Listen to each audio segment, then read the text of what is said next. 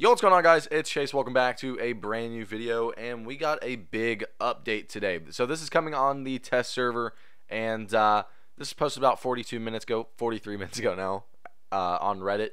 And yeah, Gridlock is gonna be meta again, I believe. We're just gonna dive into these. It's very, very short. It's just on the TTS, so keep in mind that if they think that these aren't the right moves or these aren't the right choices, it is not final. But let's go ahead and read into it. If you want a link to this Reddit post, I'll leave it down in the description. But let's go ahead and look. So balancing changes, Gridlock. They say if you've ever stepped on a Lego, this will hurt worse. So they want to make their gadget a bit more enjoyable, they say. We're looking to make Gridlock players' lives a bit easier. Great, honestly. There's no real reason to run Gridlock that much right now. Capital's obviously a better choice for area denial. So they're going to lower the Caltrop deployment time to 9 seconds from 13. That is massive.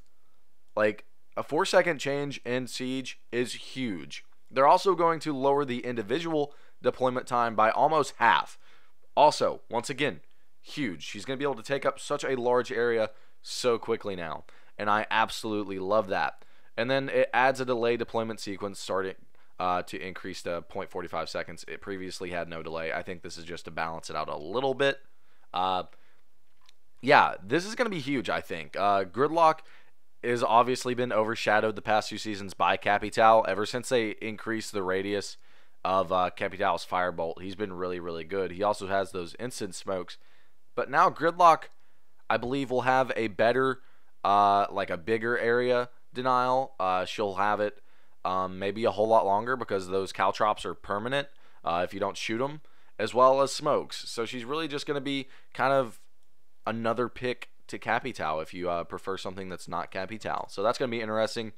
Let's look at Oryx. I love Oryx. They say the rainbow goat has goat to dash. So we want to let Oryx make more use of his dash. Thank God.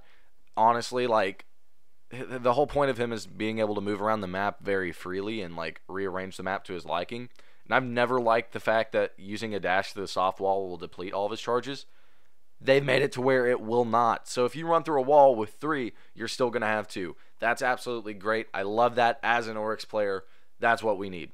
The only thing is that they are going to increase the dash refresh time.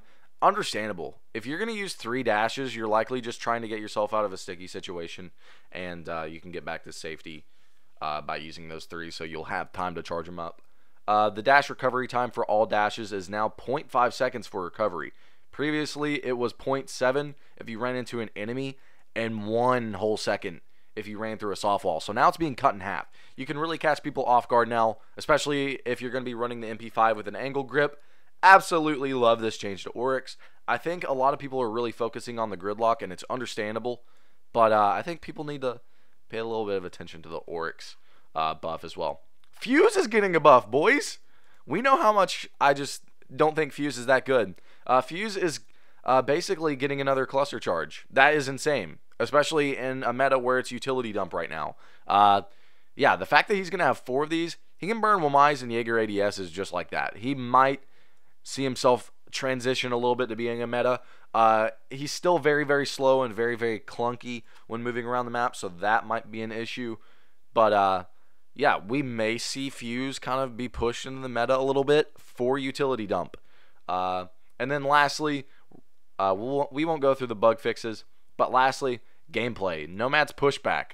When pushed through a wall by Nomad's air jabs, players will get the same feedback and receive the same damage as when Oryx dashes through a soft wall. It was previously 0. So basically, they're buffing Nomad, which is a little bit scary. I know this is like a real gimmicky buff, so it's not like a huge buff at all. But yeah. So these are going to be going on the TTS shortly. I hope you guys enjoyed. I think these are some really good changes. I genuinely do think all these changes will actually make it to the main game. Yeah, I'm really excited to see all these. I'll probably be playing the TTS soon just to see how new Oryx and new Gridlock feel. If Gridlock feels a whole lot quicker. We may even play it on stream today. So if you're not following the stream, follow the stream with the link down below in the description. And I will see you guys later. Peace.